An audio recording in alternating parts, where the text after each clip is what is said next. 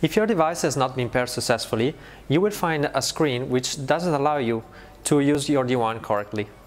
Let's reproduce this scenario and I will show you how to fix it. So switch on your device.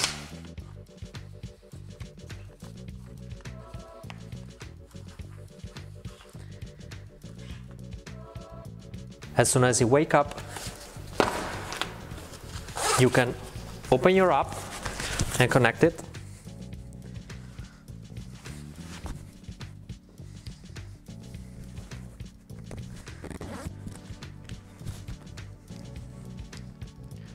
Once it is connected,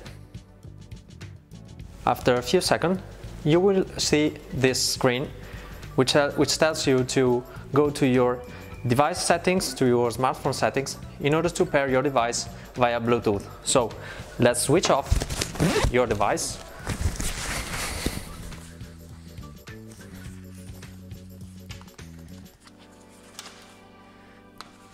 The app will detect that you have switched off the device, so it is disconnected. Connect it to the USB charge port.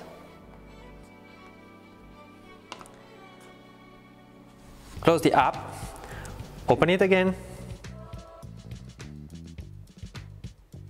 As soon as it is connected, you will show again this screen.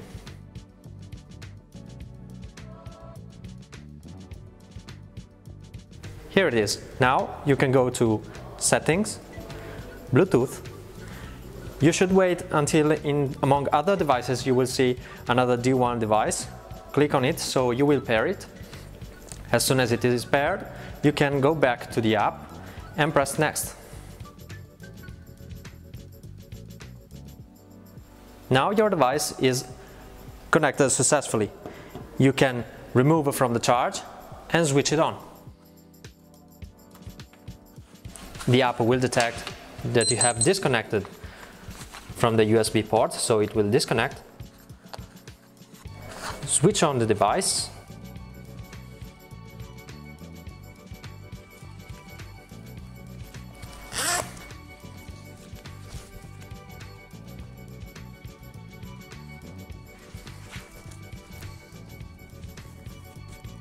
And now you can easily go to Settings, Bluetooth, and connect your D1 BLE device.